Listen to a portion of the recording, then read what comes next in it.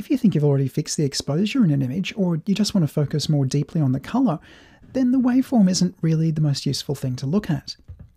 Even if you flick to the RGB parade, or indeed the RGB overlay, which shows all of these three on top of one another, it's really not going to help you know exactly what orange that is, or what green that is, or what blue that is. For that, you probably want the Vectorscope. I'm going to make this one a bit bigger so I can see exactly what's going on. And the Vectorscope doesn't really show you exposure. It shows you color based on the direction around the circle that a particular trace is pointing. And it shows you saturation by virtue of how far it is going out. Now there's little marks around here, which are red, magenta, blue, cyan, green, and yellow. And these correspond quite nicely to the color board.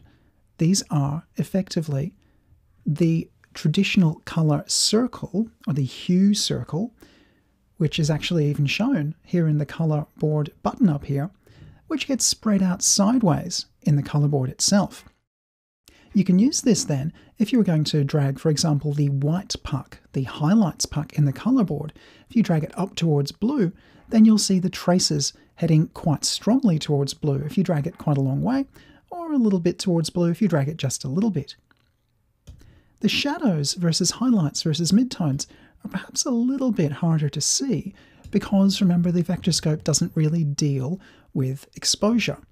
So you're looking at the overall color of the image, not really just the shadows or just the highlights.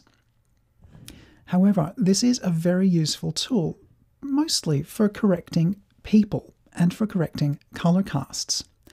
This line here is the skin tone line, and we'll look at this in a little bit more detail later on.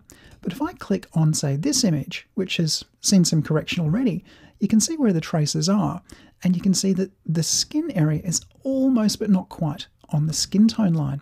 And I could indeed correct that and get it looking a little bit closer to being on the line. And that's a really, really useful technique. The Vectorscope really excels at correcting shots with people in them. No matter what your skin color is, it should pretty much be lining up on the skin tone line.